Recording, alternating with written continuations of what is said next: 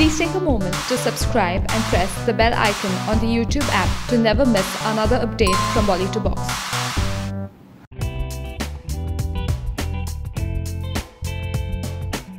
After wrapping up the shooting of Race 3 in Mumbai, the entire team has flown down for the next schedule of their film, which will be shot in Bangkok. The team, which features Salman Khan, Bobby Deol, Daisy Shah and others, are having a fun time, and Bobby Deol has also shared an amazing and fun-filled picture where we see Daisy Shah, Salman Khan, Bobby Deol and producer Ramesh Taurani.